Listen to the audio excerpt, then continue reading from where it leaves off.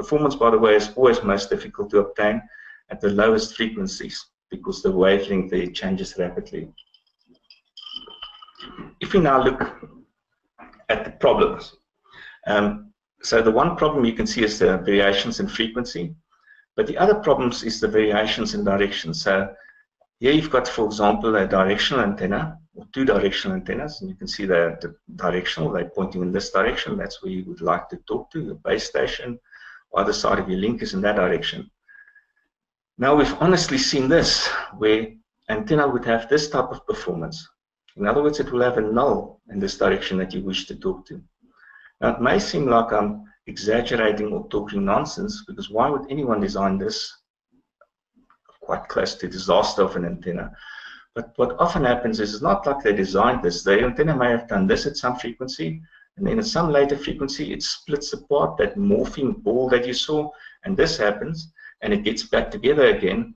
But the one thing that's really amazing, and once again legitimate, is people will quote that gain at this frequency where it actually became useless. And once again, technically speaking, they are correct. That is the maximum of the pattern.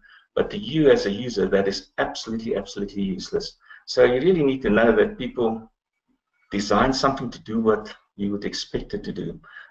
Or, of course, test it to a lot of detail, but that's difficult. A nice omni would do this. In other words, you want it to radiate maximum towards the horizon. That will be a lower gain guy, but still the same thing. And you would like it to be sort of omnidirectional, circular in all directions.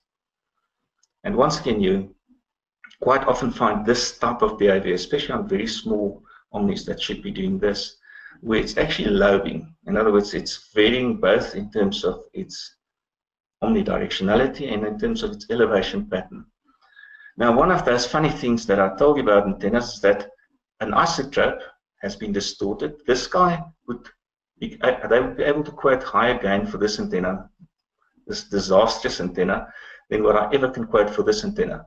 Because physics dictate that if I wanted to radiate in all directions, it will have lower gain than this guy, because this guy's got sort of hot spots in these directions, and I would actually quote you these hot spots, even though they are obscure directions that you would never want to talk to.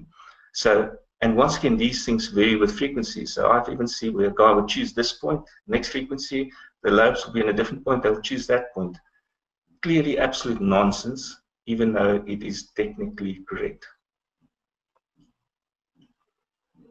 This is, I suppose, a picture of the same scenario, just showing it in a real-life type of situation. So that same sort of nasty pattern, and remember, this nastiness varies with frequency.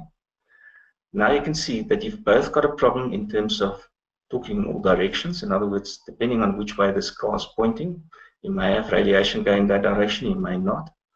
But even worse, if you look at the elevation, you could have much of the radiation going upwards, for example, or downwards. In both directions, not useful for your communication. But people will quote you these things here as the gain of the antenna. And of course, because it varies with frequencies, that point there that currently is at this frequency, the peak for that specific antenna could be at that. And once again, nonsense. You need to know what's happening in the direction you're going to use it for. So of course, this would be the ideal case, where it is actually omnidirectional and all sides. Never possible with the actual vehicle. The vehicle will change it, but you want it as good as you can get it. And of course, where the maximum is towards the horizon, not towards Mars, Pluto, or the Moon.